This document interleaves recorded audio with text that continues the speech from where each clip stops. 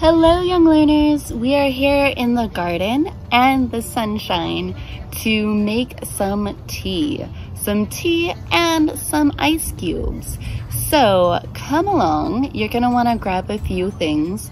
You can grab a jar or a tea maker, some water, and if you'd like, some flowers that are edible. So here I have my little calendula flowers, some pansies, and some mint leaves to make some fun ice cubes. So you can choose which tea bags work for you. I gave you some, you might have some at home, and we're gonna put them in our jar.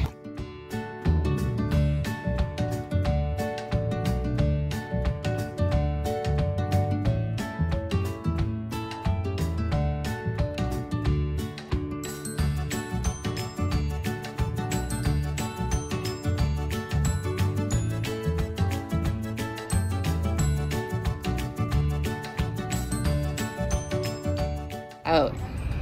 While the sun is heating up our tea, we're going to make some special ice cubes to have a tea party. So you're gonna wanna wash off, and if you have some mint leaves or some flowers that you know are edible, you can put those in.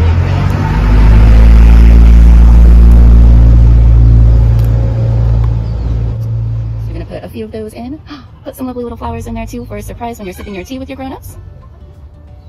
Makes it just a little bit fancier and a little bit fun.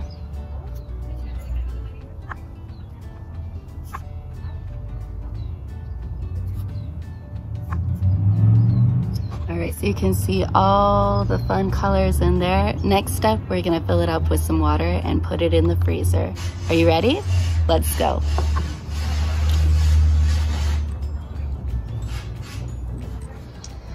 All right, now that we have it full, we're gonna just fill it up with some water and pop it in the freezer.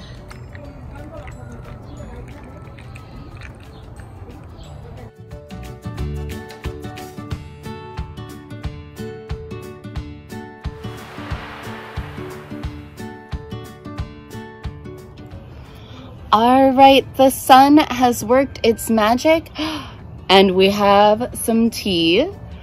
The freezer has worked its magic and we have some fun ice cubes. So first you want to make sure you wash those hands. Are you ready?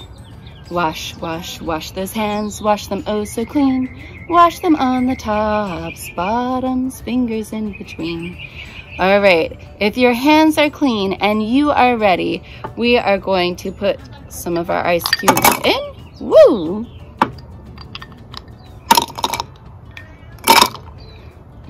And pour out some tea.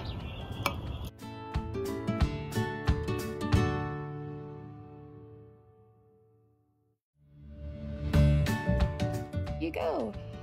But what is a tea party without a friend? So I'm going to invite my sweetie on down.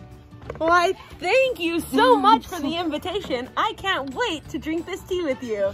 Cheers. Happy learning.